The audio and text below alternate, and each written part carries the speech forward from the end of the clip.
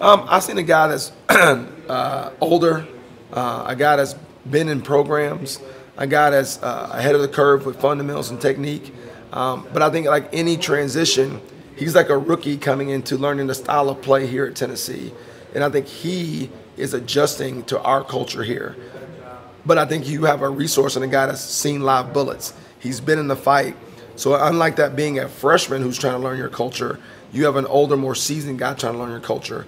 And I think when he transforms and learns the culture of how we play, then his talent can marry up to allow him to go do that. Speaking of consistency, just what's Nigel